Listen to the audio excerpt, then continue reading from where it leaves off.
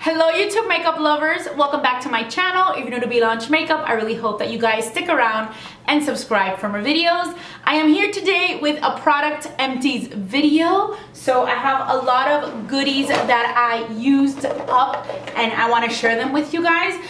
These are actually empties that I even brought over from my old house. I was about to throw them out and I was like, no, let me just take my empties with me. And I feel like I usually wait till it gets like a lot more packed, but I'm trying to get rid of so many things. So I figured I would just do my empties for you guys already. I mean, there's still quite a few products here, but definitely not as much as I've had in the past. But I just figured I would go through these, share with you guys all the products that I have used up, whether I liked them, whether I hated them, if I'm gonna repurchase them or not. So let's get started so that I can share with you guys the product empties. I have no idea from what months these empties are from, but I'll definitely put that in the title because a lot of the times when I do my empties, I have to go back to the last video and be like, oh, that one was from July to September. So these are just the most recent empties. Also, I feel like I don't have that many empties because a lot of the products that I have in my empties over and over again, sometimes I just don't want to repeat it again and again and again, because if I have a product that I love and I use over and over again, you guys know that I use it and I buy it all the time.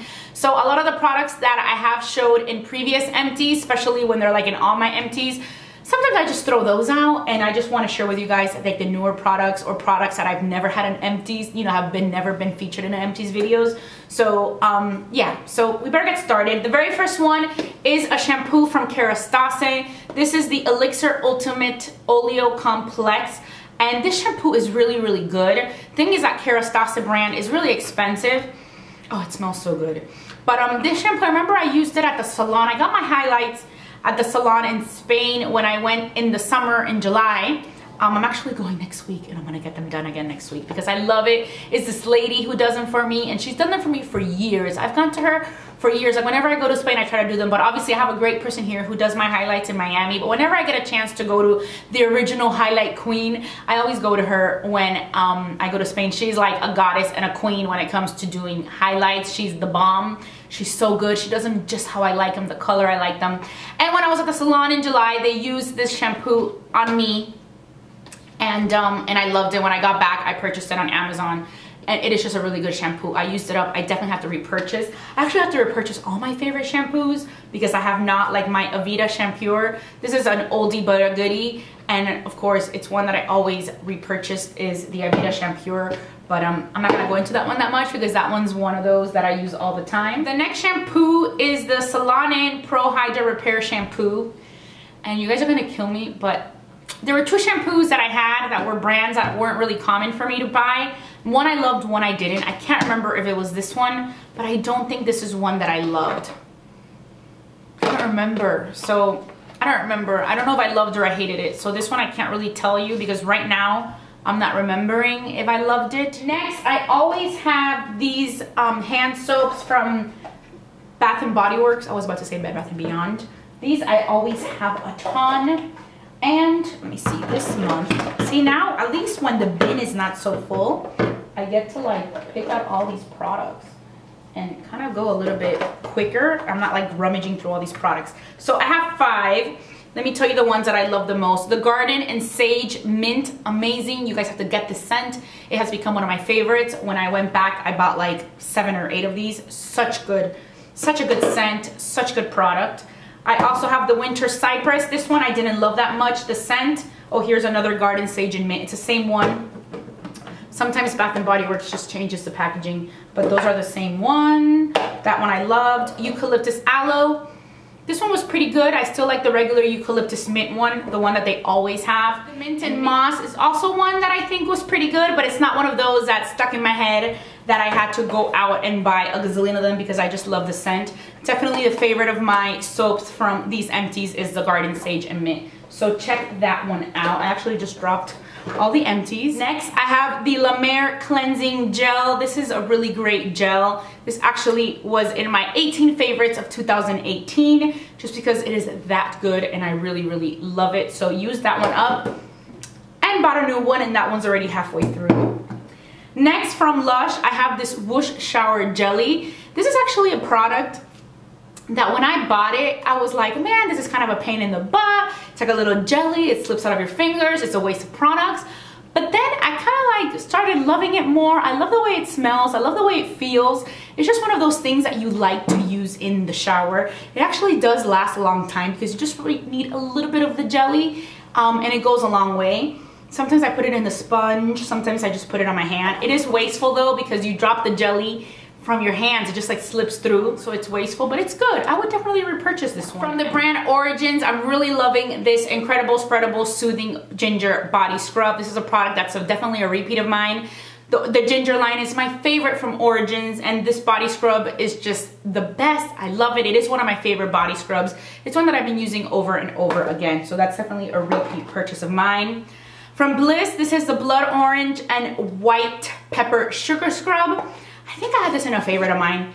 This is another one of those products that when I bought it, I was like, it's not that great. And then I fell in love with it. I loved it. It's what I would always take to my mani-pedi because it just felt so good. It smelled good. It's a scent that is not my usual type of scent that I kind of grab for, but I just like it. I don't like it as much as the hot salt scrub. This is my favorite one from Bliss, but this one is really, really good. The only thing is that I don't seem to find it anymore. I think they discontinued it. I've searched for it on Amazon. They don't have it. In the Bliss website, they don't have it. So it's probably something that I'd have to buy like on eBay or something. But yeah, the Bliss brand doesn't carry it anymore. At least that's what I've found online when I go look for it. Out of all these scrubs that I mentioned, definitely my number one is the hot salt scrub, but this ginger one is really good. And if I were to find this sugar scrub, the blood orange white pepper, I would definitely repurchase it. From La Roche Posay, this is the micellar water. This one I bought, I forgot why I got this one. I think I had ran out of my Bioderma. That's definitely my number one. And then I think I had like a coupon, a $10 like CVS coupon, and they carry this at CVS. So I bought this one, and it's not that great. I'm not a big fan of it. I would not repurchase it. It doesn't remove the makeup like it should remove makeup. It actually barely removed the makeup. I mean, I would have to use a lot, and I had to really rub my eye a little bit more. I mean, it does take some of it off, but not like the Bioderma. And the Bioderma is still so, you know, it's like for sensitive skin, it's like so smooth. And it takes off all your makeup without you having to like tug at your eye. Definitely, this is not one. I used it up because it, you know, it does most of the work, but not as good as a Bioderma. I would definitely not repurchase it. The one from Garnier is even better. So you can go with a cheaper version and from the drugstore instead of spending that, but I would rather just go with my Bioderma.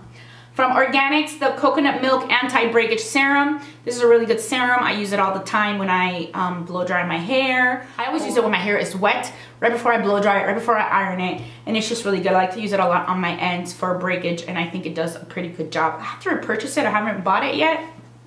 Haven't had it for a while. Just kind of trying to get rid of and use all my products that I already have open before I go back. So this is the month of the foundation in the Empties. I have a lot of foundations in the product Empties, and let me just pull them all out. But I do have a ton of foundations here, so I'll let you guys know which ones I repurchased already, which ones I didn't, which ones I'm getting rid of. The first one is from the drugstore, and this is the L'Oreal Infallible Pro Glow. This is an amazing foundation from the drugstore. It's probably my number one drugstore foundation. It covers so much. It's like one of those foundations, like for example, right now today I'm wearing the Hourglass foundation stick. That's like one of those that I wear when I want to go like va-va-va-voom makeup. This is the drugstore version of that. Like when I want to do like full-on makeup, I want to look great, have an event, I don't want it to like come off, I want it to stick on the whole night, I want to look like I'm nicely made up. I'll use this one from the drugstore. It's just such a good product. I've also used it in a lightweight where I don't use that much. But this is the one that I always use. It's great for travel. I have this. This is like the one foundation that I have in the lighter color, my regular color, and then a darker color just in case I'm tan, because I can just use this all the time. And it's from the drugstore. It's so good. If you haven't tried this foundation, if you have drier skin, I like this one more. I think people with drier skin will like it more. Maybe dry to normal. It's more of a dewy, glowy foundation. But it's just, I've never had a dewy, glowy foundation that has so much coverage like this one. I love this one. It's so good. Definitely already repurchased it. From Makeup Forever, the Matte Velvet Plus. This is a foundation that used to be a favorite of mine, and just so many new foundations have come up that I pretty much have stopped using it. This still has a lot more left, but it's like one of those things that I'm just gonna get rid of just because I don't use it anymore. It's already getting old. It's already more than a year and a half probably, and it's not something that I'm gonna be using. So definitely get ready to get rid of it. It was a favorite of mine from before. I just don't use it anymore. So not one that I would be repurchasing. From Chanel, I have the Vita Lumiere. I have the Vita Lumiere and the Vita Lumiere Aqua. I think I like the Aqua more just because it's one that it's just so easy to apply. You can do it with your fingers, you can do it with a blush. This one is actually really good too, but I don't think it's one that I would repurchase because it's not like a super favorite type of foundation. This one I used up till the end because I really enjoyed it. And like the Chanel foundations, it has like that like old-fashioned scent that it doesn't bug me at all, but yeah, it's not gonna be one that I repurchase. From MAC, I have the Face and Body Foundation. This is a foundation that I like learned to love. I would love to use it in the mornings before work. I would use it with my hands. I would just keep it by the sink and I would use it all the time. I never really use it on my body. It's a huge amount of product. And unless you're like a makeup artist, you really just do not need this much foundation. I don't know already how old this is, so I think it's definitely time to get rid of it. I'll be back to MACing it. It still has a lot of products, so I kind of feel bad.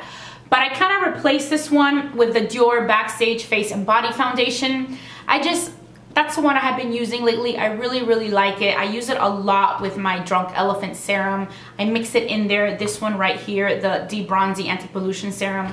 I just like to mix it in there. It's one of those foundations that it's also really easy to use. And then also, I don't know if you guys have the experience. There was a time where I would break out a lot and I would get like those big bump pimples. And I remember when I went to the dermatologist, she was like, whatever you do not use MAC for your face. You know, like as in foundation. She's like, use any foundation you want, just don't use MAC. And then she's like, trust me, stop using it and you'll see that these breakouts are good. I was like, I use this one all the time. And then she just kind of like killed my MAC vibe with the foundation because ever since that day, I stopped using it. And I don't know if it was because of the foundation, and I just don't use any MAC foundations. I love MAC shadows and lip glosses and lipsticks and all that stuff, but I just stopped using this foundation. And I've really never been a huge fan of their foundations anyway. I did feel that the breakouts did go away, so I just kind of took it out of my routine altogether. It's not one that I'm going to be repurchasing. So yeah, Backstage Dior kind of took it out of the rotation. From La Mer, this is the Soft Fluid Foundation Long Wear with SPF 20. I use a shade Linen, and this is a foundation that I love. It's definitely a favorite of mine. It's one that I have already repurchased. I bought it with the discount when I had the 20% off sale at the end of last year, 2018, and I just love it. It's my go-to. It's one that you can use every day. You look flawless. You can use it during the day. You can use it at night. You just look luminous, so healthy and beautiful. It's like a medium coverage light foundation. It's not one that is like a boom like heavy. Like this one has a lot more coverage than this one, but it's just a luxury foundation. It feels so good. I love it. It's like one of my favorites, and it was a favorite of mine in 2017 as my top 17. This past year I didn't even have a foundation in my favorites just because I still use that one, and you know, I love it. If you want to splurge on a foundation, that's the one that I would recommend. Charlotte Tilbury, this is another foundation. This is the Light Wonder Youth Boosting Perfect Skin Foundation. Another one that I love. Another one that I have repurchased already. This is in the shade 4 Fair, and I love it. It has those same characteristics as the La Mer, but this is maybe a little bit lighter. It's one that I use more for during the day. It's not as light as a tinted moisturizer, but it is a very light foundation. It just makes your skin look nice and even. Again, healthy, dewy, glowy. Of course, it is less expensive than the La Mer, but it's a really good one. It's one that I would definitely use more for every day, and I usually use this one only during the day. It's not one that I use day and night like, you know, some of the other ones that I mentioned. I have a couple mascaras that I used up. The very first one is from Chanel. This is Le Volume de Chanel number 10, and this is definitely not one that I would be repurchasing. I mean, it's expensive, but it's not one that I absolutely love and adore. I haven't really fallen in love with a Chanel foundation, a Chanel mascara. Then I have the L'Oreal Voluminous Lash Paradise. Again, this is a good one from the drugstore, and I would repurchase it. Probably if I needed to go buy a drugstore foundation, this is probably one of the ones that I would grab, but it's not like a favorite foundation that I can't live without. I still miss the Voluminous L'Oreal, the full definition one that was a gold tube. That one they discontinued. That was my favorite L'Oreal drugstore foundation, and that one they don't have anymore. I think I have another one of those that's brand new. I'll probably go through that one for sure, but I don't see me going out to buy them again because I just have other ones that I love more. Not drugstore, unfortunately. From Benefit, the Bad Gal Bang Mascara. This one I love. Actually, Benefit has pretty much my favorite mascaras. This one I really, really liked and would definitely repurchase. Pretty much is, number one, the formula does well for me, and I also like the applicator that is not too fat. I also like that plastic type applicator. This one I used up and love. I would definitely repurchase. I think I have a backup of that one. Then my other favorite is the Benefit, the Roller Lash. This is one that I have been using already for a long time. So I think these two are pretty much my current favorite foundations, and this one is the one that I ran out of. The next two products are go-to skincare products of mine that I love and that I continue to repurchase. The first one is the Caudalie Beauty Elixir. This is the best. I already have another one. It's already halfway through. Have to go get another one. But this one is just so good. I think this is like the best spray ever for your face. You can use it before makeup, you can use it after makeup to refresh, you can use it as a toner, you can do whatever you want with it. It's just so good. It feels so good in the skin. Again, it's like a spa in a bottle. I just always love it. It's one that appears again and again in my empties, but I just like to mention it because it's so good. So that one is the best. I actually tried a little one of that Hungarian mist, which is a lot more expensive than the Beauty Elixir. I got the small one and it's good, but I still think I'm sticking with my Beauty Elixir. And then the other one is the Boscia Makeup Breakup Cool Cleansing Oil. This is a little travel one that I bought. I have the big one in my shower. This is a really great cleansing oil. I like to use it all the time. It's probably my go-to one right now, the one that I like the most. I used to use the MAC one too, but I kind of changed MAC for this one. And I just really like it. I remember I bought it, I've shared the story before, I bought it a long time ago and I didn't like it, but I used it wrong. I used it like with water, and that just did not work out because that's not how you're supposed to do it. I like to just apply it first and just smooth it all over my face, take out my makeup. I go like this on my lashes just to get all the mascara out. It just takes it all out, and then you wet it once you've rubbed it all over your face. So I used it wrong, I didn't like it, gave it another shot, thank God, and I loved it. I have this little Farsali Rose Gold Elixir. I got this little size just to test it out, not one that I'm gonna be repurchasing. The purple one I love is the one that I did buy again in the full size, and I just recently bought the new Aqua one, which is like a really nice smoothing primer. But this one, the white one, not a fan of. It's not bad, but I don't really love it. From Kat Von D, this is a liquid lipstick in Lovesick. This is my favorite shade actually from the Kat Von D line. It's like one of those lipsticks that is like my type of color, as you can see. I got a new one. Was it in a BoxyCharm? I got a new one and this one was pretty old, so I figured it was time to get rid of it and use the new one that I got. From Caudalie, this is the Polyphenol Serum. This is an anti-wrinkle defense serum. I don't think they make this anymore. I don't really care because I didn't really like love it all that much, so it's not something that I really loved. The Benefit Dandelion Twinkle. This is like my go-to daytime highlighter. This is like the highlighter that I use to work every single day. I pretty much went through this product. You can still see a little bit, on the sides, but I just ended up getting a new one already. I just bought this brand new one during the Sephora sale.